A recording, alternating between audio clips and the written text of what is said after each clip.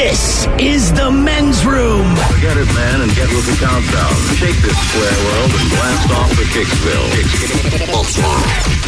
The trippers, the grasshoppers, the hip ones, all gathered in secrecy and flying high as a kite. You're listening to the men's room with Miles and Thrill. I knew someone who once had blank for a pet. 844-999-OLA. Comment that just came in. My brother raised a sheep for the 4-H. It became a pet to him. She was tasty. Ooh. Hello. Well, there's an end game there. Well, sure. I mean, if the brother's in on it, that's one thing, man. And I hate doing it, but I have to say it to my daughter every time. She'll, she's at that stage. Everything's so cute. But she does it in that super high-pitched voice, right? So she'll see a lamb, and she's like, it's so cute. I'm like, it tastes as good as it looks, baby. It lives up to the hype. I'm going to be honest with you. It tastes every bit as good as it looks. Hello, Brandon. Welcome to the men's room. Hola, bitches. Hola. So I've had the typical raccoon and possum. And no, that's not typical. Yeah. You did not have a typical raccoon or possum as a pet. Tell that to a hot girl at a bar. That's a typical pet. They want to come home and see it. Sure. Trust me, it works. Okay. The hedgehog. But why I call is because I actually have caught by hand scorpions over in eastern Washington and kept them as pets. What do you do with them? I mean, other than just look at them?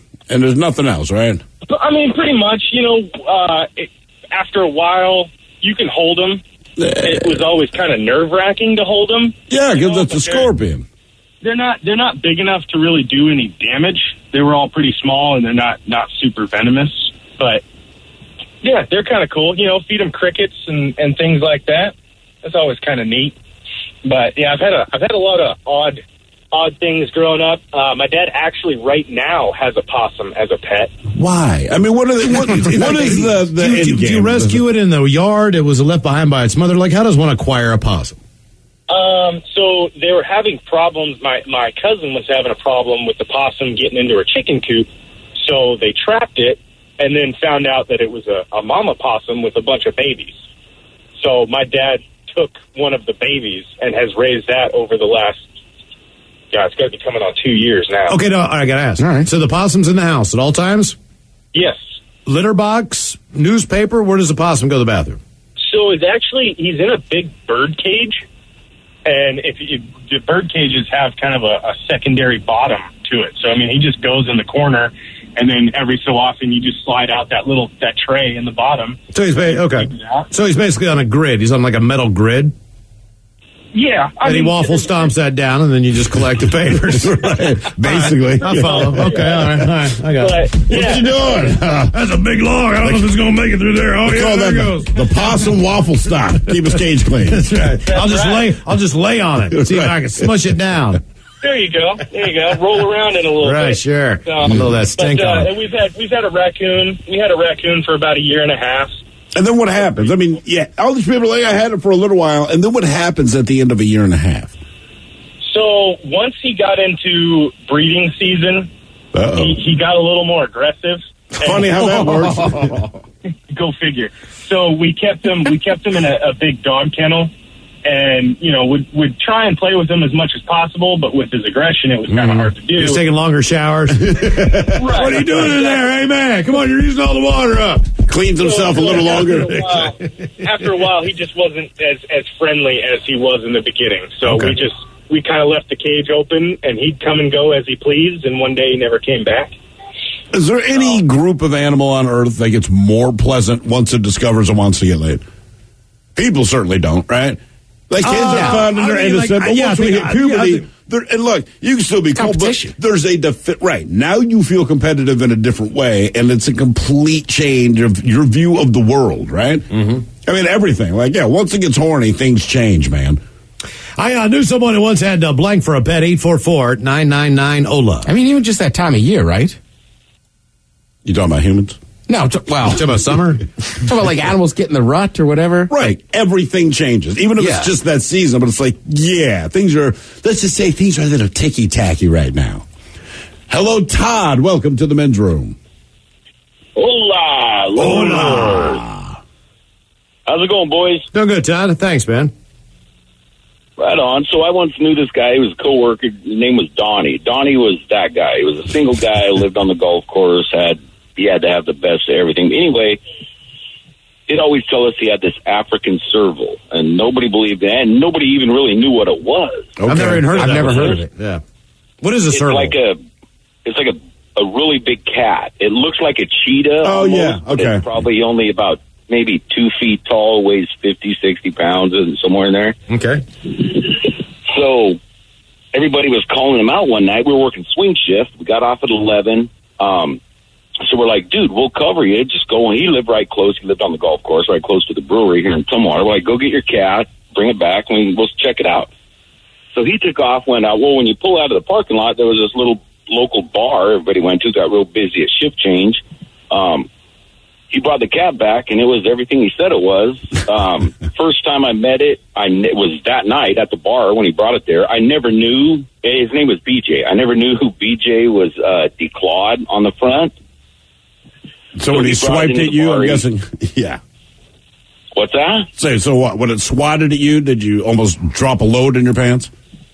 Oh, dude, yeah. Well, he brought it in. The girls were drooling all over. He goes, here, I'll play fetch. So he handed me the tennis ball, and all of a sudden, BJ's all over me. So I'm playing fetch with the tennis ball, and I'd throw it across the bar. He would clear the pool table lengthways in one jump and grab the ball. Well, after a while, he kind of got tired of playing fetch. He was just laying there. Well, this was 18, 20 years ago, before picture phones and stuff. So I had my little disposable camera that were pretty prevalent back then. Zip, zip, zip, so I went running over and was going to take some pictures, and I laid down in front of it, and I'm taking pictures, and all of a sudden I look in the camera to take another picture, and he's not there. And right about the time I realized he wasn't there, he landed on my back and started smacking me. He batted me like 20, 30 times in about 2 seconds. This before I knew he wasn't declawed, but he batted me. I screamed like a little girl, dude. I jumped up, spilled my beer. All my coworkers are laughing. Everybody's laughing. How did the pictures turn out?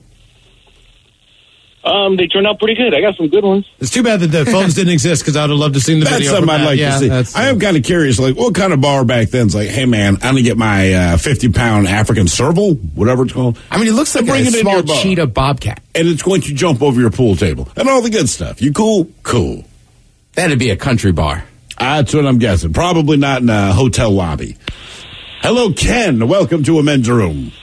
Hola. Hola. So when my dad was a young man, he did some work over in Saudi Arabia. And he'd been there for a couple of months and was getting kind of lonely, so we thought he'd go down to the market and pick up a pet. So he's walking around down there. He sees a guy with a monkey for sale. And the monkey is sitting on this guy's shoulder, just hanging out, doing some tricks. My dad thinks this would be great. I'll have a pet monkey. So he pays the guy about $200. And the guy loads the monkey into the cage, and my dad carries his cage back to his apartment. He gets back to the apartment, lets the monkey out.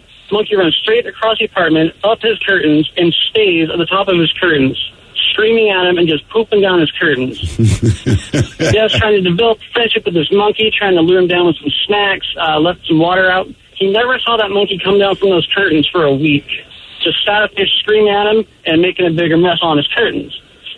So after about a week of this, his neighbor across the hall comes and knocks on his door. Goes, hey, I've actually got a great recipe for monkey barbecue. You sell me this monkey for $50, and you come over and have some monkey barbecue. So I was going, yeah, this sounds like a great deal. This monkey, he's not getting anywhere, so sell this guy this monkey, get some monkey barbecue out of it. So let me get the story straight. Your father has a job in Saudi Arabia. He gets lonely and buys a monkey. And for a week straight, a monkey poops on his curtains. And after this, he sells it to a cook to eat the monkey in barbecue form. Yep. Okay. All right. There. And that's the circle of life, kids. Jeez, that's a Disney movie waiting to happen, isn't it? Men's Room blank question. I know someone who once had blank for a pet. Hello, Kim. Welcome to the Men's Room. Hey, guys. Hola. How you doing? Hola. So I have a chiropractor in Kent, Dr. Babick, who used to own tigers. And they've since passed away, and he had them stuffed. And now during Christmas time, he brings them into his office and puts them in there because evidently where he keeps them at home is where they put the Christmas tree. Okay. So he puts them in every year. And how big is this? So like his wife's telling him, "Hey, it's Christmas time. We need room for the Christmas tree. You got to put the tiger somewhere." And the only thing he can think of is, look, I got to bring him to the office because I need that space for my Christmas. You got a picture of this thing? I do, actually. Could you send it to us? Seriously, our email is the men's room at mensroomlive.com. Do you give us permission to share that on our Facebook and all that stuff? Of course. All right. Okay. Well, if you like the men's room on Facebook, we'll let you see that picture. I want to see a stuffed tiger. So do I. I want to go to this doctor. I just like the idea that it's like, look, man, I didn't bring these here to impress you. I brought them here. Right, because I need the room because this is where my tree is. Christmas tree. Yeah. And when the kids are done with the gifts, by what's the proper date, do you think, Ted? The latest you should have your Christmas tree up? January 10th? All right, so that's fair. Say by January 14th, second week, the tigers disappear to the office. They go back home. But Ted, also based on your Christmas decoration theory, those tigers should never show up before. Oh, Thanksgiving. Agreed. Okay. Yeah. So for the Friday holidays, after Thanksgiving, put the tiger in the office. I'll tell you what. Not put up the Christmas tree, put the tiger in the office. That's what Christmas means to me. There's a stuffed tiger in the office. I mean, if I had that guy's house and that tiger, I would maybe decorate the tiger. Yeah. Yeah. Honest to God. What's under the tiger this year, Dad? I don't know. Put lights around his neck. Tiger Claws came. Dude, you could put like reindeer antlers on him. You know what I mean? Like really put lights around the reindeer. And then those kids are like, you didn't grow up with a Christmas tiger? You can put a red nose on his nose. Every year Santa Claus. Santa who? Yeah, that's so weird, man. Just get a tiger. It's the magic Christmas tiger. When I was a kid, the tiger made all my memories. Still to come, Who Sucks Less? We'll drink and tell us with a shot of the day. And we've got your emails and birthday requests coming up from the men's room at mensroomlive.com. You are listening to the Men's Room Radio Network. We return to the men's room with Miles and Thrill. Oh, man. Coming up, we'll drink and tell us the shot of the day. First time for a few emails here from the men's room at mensroomlive.com. You've got mail. You've got mail. And from our question today, I knew someone who once had blank for a pet. Guys, my ex-wife's parents were looking for a pet to help keep his wife occupied at home. And they looked for pets for about 2 weeks. When they finally decided on the pet they wanted, called us to come over and see it. As we're walking down the drive to the back of their house, we heard a piercing scream. And there it was. It is a Vietnamese black potbelly pig. That's where the squealing was coming from. Started laughing and took two grown men almost 30 minutes to get a body harness on that pig. That from the Bonnie Lake Cowboy. Guys, I've had all manner of crazy rescue animals, but there have been a few I have said no to. Someone was trying to find a home for a crazy rhesus lab monkey. I'd always wanted a monkey as a child, so I went to take a look at him. Little guy would look lock his crazy eyes on mine and masturbate with a creepy little grin. That pretty much is all he would do. Little dude had snapped long ago. Sad, but nothing I could help with. He ended up going to a monkey rescue. That from monkey rescue. That from Paula, yeah. Yeah, that monkey, it was mind-effing you. The monkey rescue. Yeah. I have a bearded dragon named Spaz. The little guy's about 7 years old, and now my 5-year-old son puts Spaz on his toy trucks and takes him for a ride around the house. I also had a tortoise named Lilo, but she got so big I found someone with a huge yard to take her in. Love the show, from Josh. Guys, a friend's cousin needed us to watch his pet squirrel monkey for a few days. Having a monkey as a pet isn't that rare, but what he had been feeding it was terrible. He brought the monkey over in a dog kennel and said, there's his food. It was Fruit Loops and Dum Dums, the suckers. We thought that had to be terrible for the monkey and looked up what they eat. One thing was frogs. This was in Arkansas and happened to be the time of year when tree frogs were all over the windows. We'd throw a few to the monkey and he'd have one in each hand eating away. Good times. That from Zach. Fruit Loops and what was it? Dum Dums? Yeah. Damn. My dad and his cousin growing up on the Colorado River in Southern California would in the spring go hunting for baby skunks. They would catch them, de-skunk them, and sell them as pets. They did it according to my aunt for nearly 5 years. It's how they made extra cash to play all summer. My great aunt had a pantry full of tomato juice to de-stink them. Wow. Yeah. Birthday request, guys. Hola Bicholos. Today is my son Achilles' 8th birthday. Achilles. He's been listening to The Rock since he was born. I just want to wish him a happy birthday. Can he get a little kid's fish sandwich and a big old Leroy Jenkins? Thank you, guys. That from Lee. Fish sandwich. Let's do this. Leroy This birthday request, shout out to my beautiful wife, Trisha. We are new parents of twins and were born on my birthday 2 weeks ago. And we listened to the men's room in the hospital to kill time. So thank you guys for the laughs. How about a Suck It Up cupcake and the Dirty Germans talking about twins? Sorry, boys, it's a boy and a girl, not two twin girls. Thanks, that from Devin. So, suck it up, cupcake! Yeah, I cannot give birth, but I have a pair of twins I would like to introduce you to. Yeah, I mean, we are German. We don't mind. Just bring the twins. They can be man and woman. Yeah. But always like to request a birthday shout out. Let's see here. Oh, God, what am I doing? To Chrissy, pronounced Chrissy Nikki. Can you give her a Leroy Jenkins, since all she wanted for her birthday was the new World of Warcraft expansion, and maybe a git or two from Thrill. Thanks, guys. And Wobbin, that from Terry. Let's do this. Leroy Jenkins. Get! Guys, just wanted you to wish my good friend Amber, and yes, she's named Amber, a birthday wish, and some dirty German talking about holes. Love you guys. Keep on rocking. That from Michael. Yeah, I'm going to treat you like a 3-hole golf course. Yeah, speaking of holes, I'm going to treat you like Shia LaBeouf and just watch myself the whole time. Well, I give a birthday shout out to Angus. I love you, babe. You've changed my life for the better so many ways. How about some turtle wax with your penis is too small? Thanks, guys, from Crystal.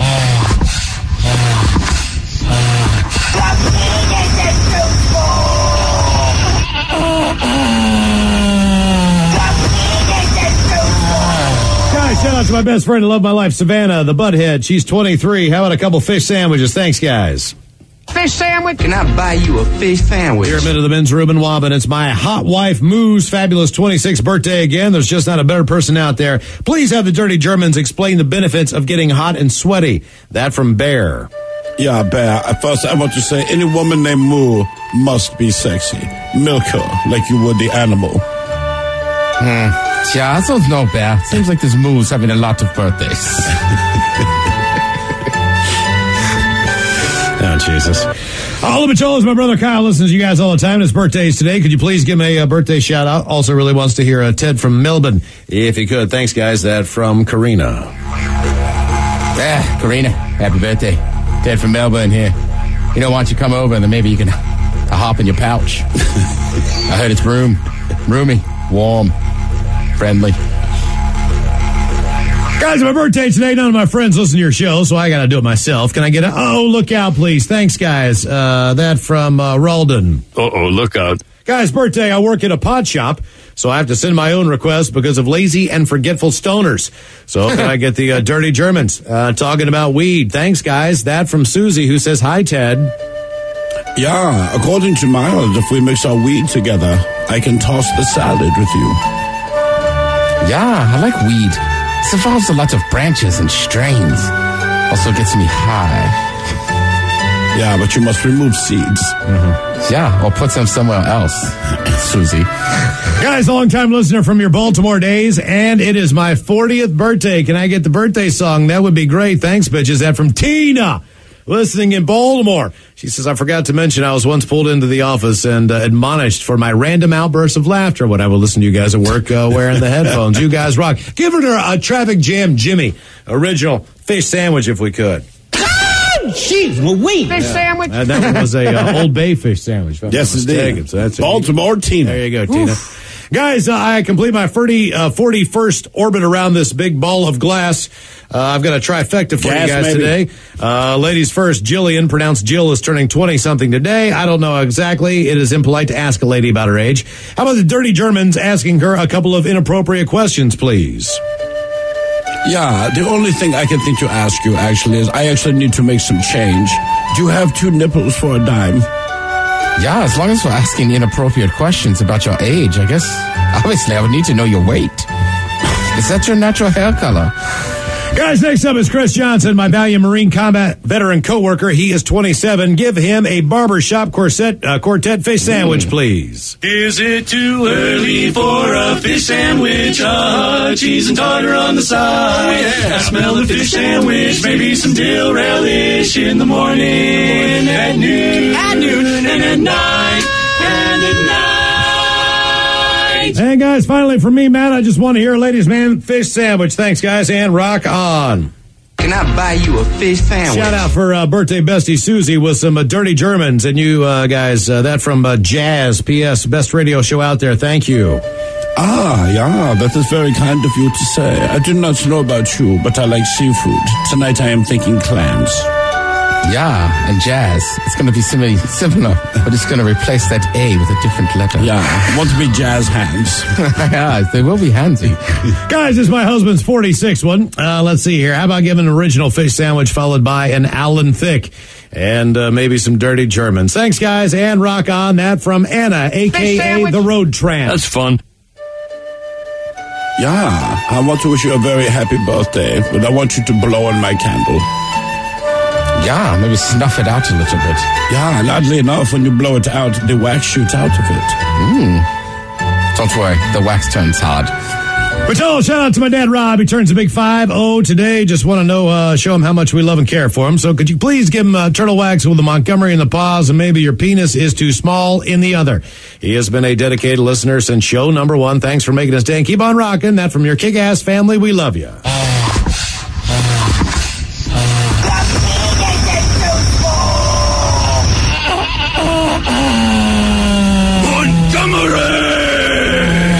Today's my dad's 52nd birthday. His name is Mark. Couldn't ask for a better dad. My dad and I both enjoy listening to your show. How about a big old bong rip, please, and thank you. That from Mark.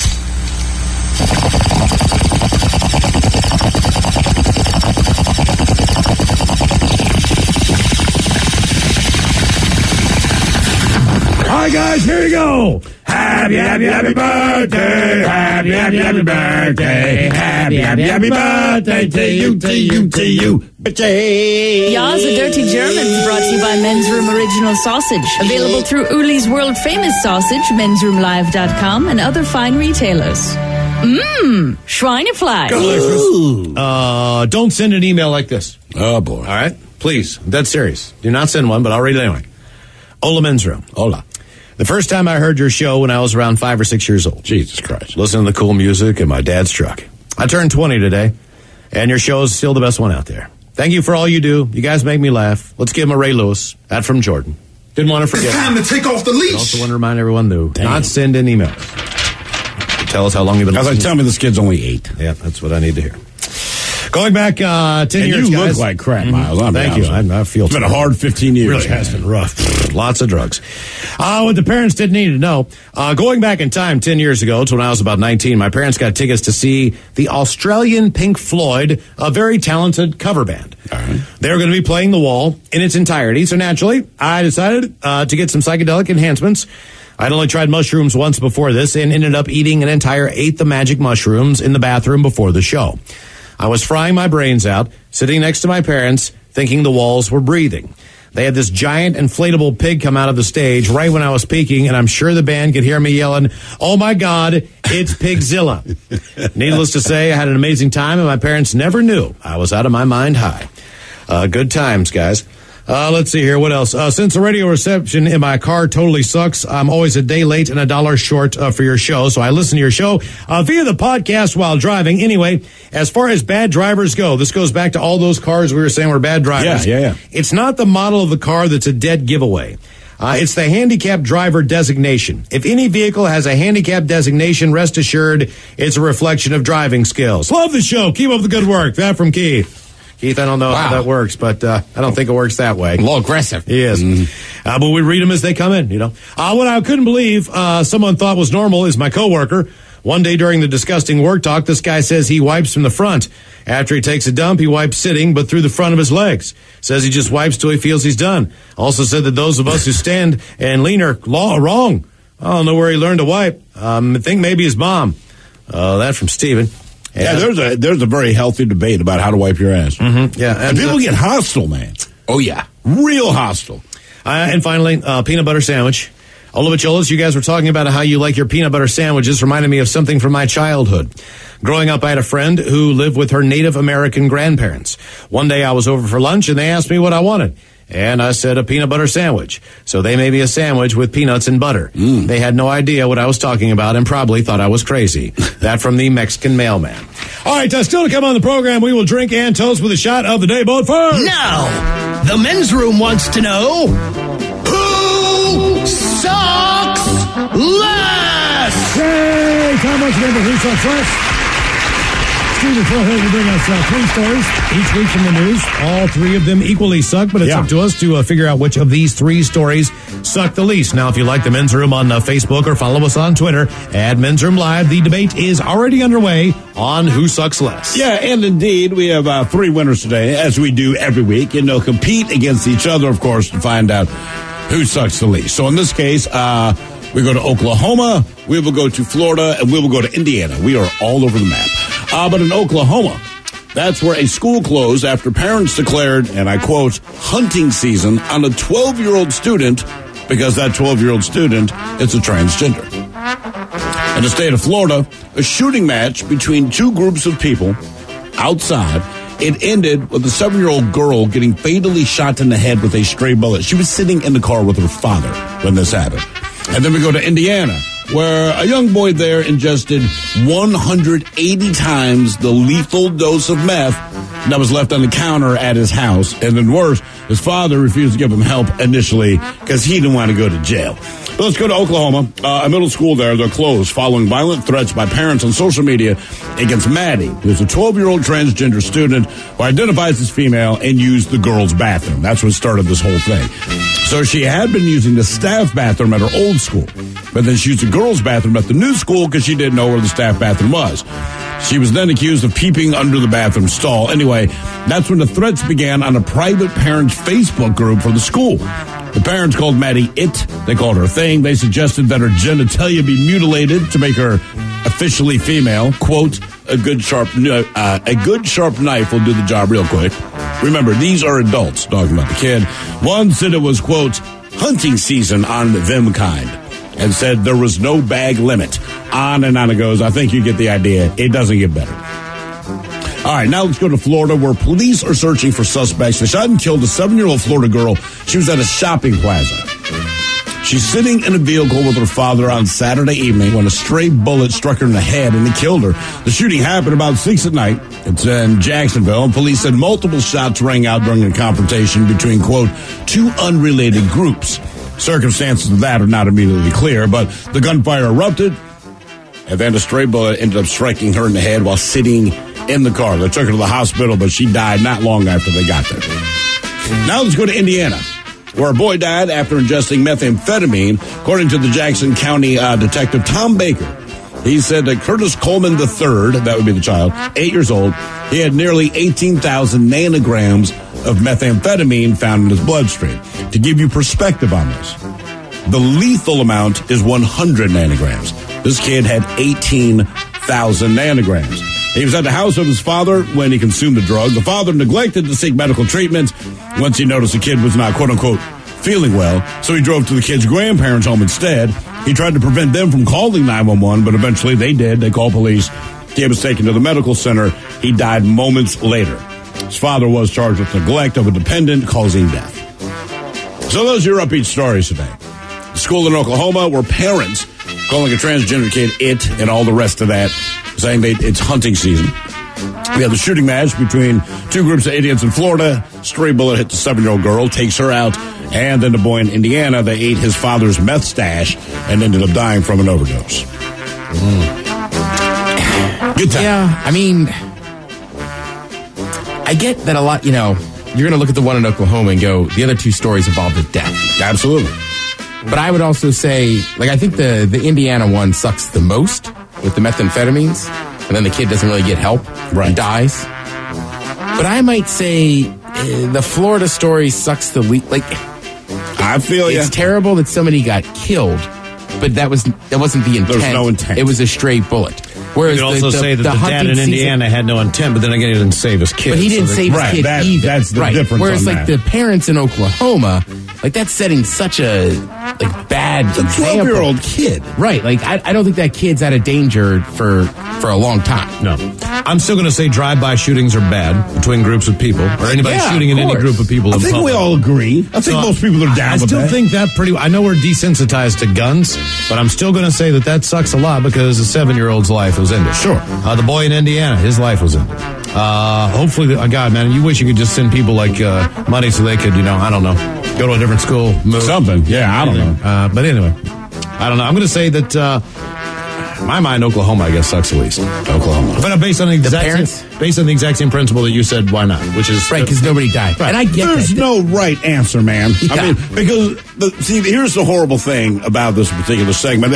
They all suck, but at some point you have to justify who sucks the least. Like there's some small amount of defense you have to give for someone who sucks entirely. That's unbelievable. Yeah, and that's the only thing that makes it hard. I mean, honestly, like you think the school in Oklahoma could figure a way to settle this? But what are you going to do, man? You'd like to think that. But you would like to think they could do that, but you'd also like to think the goddamn grown-ass adults wouldn't be on a school Facebook page threatening to kill hunt down a child. Right. So, I mean, for what you hope for, like, to me, that already got washed away. Facebook is a funny place. And if you like the men's room on Facebook, the debate rages on there on who sucks less. Also, still to come, we will drink and toast with the shot of the day and the return of the word as we go to the movies for some of the best and most popular ad-libbed lines of all time. And there's some of the most famous ones of all time. That's coming up with the word on the way next. You are listening to the Men's Room Radio Network. Hola, bitches. You're listening to the Men's Room. Now that will drink and toast with the shot of the day, but first, time for the word. As here are a few of the 50 most famous movie lines, believe it or not, that were ad-libbed. Now, it's shocking to me how much of this stuff was not part of the script initially, but some of the most famous lines that you can remember, believe it or not, ad-libbed. Let's start with one of your favorite movies. But wait, just do me one favor, man. Right? You do your best imitation of the line. Okay. You can't just say, "Do you feel lucky, punk?" Do you? All right. I'm in a glass case of emotion. Anchorman is correct. Will Ferrell improvised that scene as he was trying to make it back to the anchor desk on time, and he didn't. Veronica Cornerstone actually got her first time, and she did it. Mm-hmm. Yeah. Mm-hmm. Here's Johnny. Talked about that one earlier from The Shining. Jack Nicholson shouted, "Here's Johnny," about 3 times. He did 59 other takes, knocking down doors, trying to get that scene correct. Here's one we all know. All right, all right, all right. Yeah. Oh, Dazed Confused. Dazed and Confused. McConaughey ad-libbed that entire scene. Basically, the director decided to throw him in and say, like, do your thing, man. And he just whirled up, went, all right, all right, all right. Well, he got the job by going to a bar in Austin. He's McConaughey being McConaughey. You're going to need a bigger boat. Roy Schneider. Yeah, absolutely. He that was a big line, but it actually wasn't the original line. The line was something of an on-set inside joke about a too small boat the production team was using, but they tossed that out and went with a different one. From Empire Strikes Back. I know the line. Harrison Ford, standing there right before he's about to be frozen. Princess Leia says, "I love you." And the line is supposed to be, "I love you too." Harrison Ford said, "That's not what Han Solo would say." So Princess Leia says, "I love you." And he says, "I know." And off he went. Yeah. And finally, Robert De Niro, "Are you talking to me?" They said, "Be yourself. Look into a mirror. What would you say?" And he's looking at himself and he's looking back. And he's like, Nice. Speaks to himself in the mirror. "Are you talking to me?" There you go. On the world. All right, Wobbin, have we made it to drinking time? Somebody out there deserves to be recognized. And the Men's Room knows just who it is. So to you we say, bottoms up, sailor. You're the toast of our shot of the day. Drink time it is, and as usual, we head to the drink desk and Stephen Throwhill to find out who we're toasting. Yes, indeed. And today we toast an unidentified 36-year-old man from Uttar Pradesh, India. I believe our very own Mike Hawk will cover this in more detail in headlines. But in spite of that, this man deserves a shot. I believe this guy truly, well, put it this way, he deserves to drink a shot. In this case, he took 100 milligrams of something I can't pronounce, but essentially it's branded as Viagra, right? So, as advertised, he got an erection, but instead of putting it to use, he fell asleep. No big deal. He fell asleep, but his penis did not. In fact, the next morning, his 4-year-old son tripped and fell over his stiff penis after jumping on him to wake him up. Now, when his kid hit it, he fractured his dad's penis. Dad waited 2 days before contacting the doctor, and at that point it was, and I quote, the color and shape of an eggplant. Ooh. Doctors repaired the damage, and the man is expected to make a full recovery.